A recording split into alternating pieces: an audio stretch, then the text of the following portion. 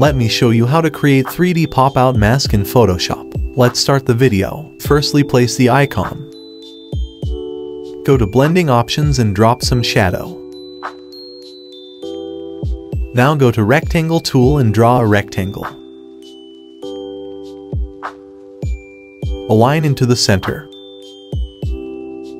Now place the image. Decrease the image opacity and adjust the size and position of image. Increase the opacity and create clipping mask. Now press Ctrl+J for duplicate layer. Now go to select menu and select subject. Add the layer mask. Now add solid color background.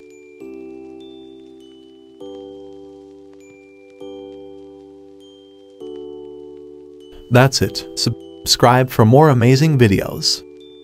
Thanks for watching.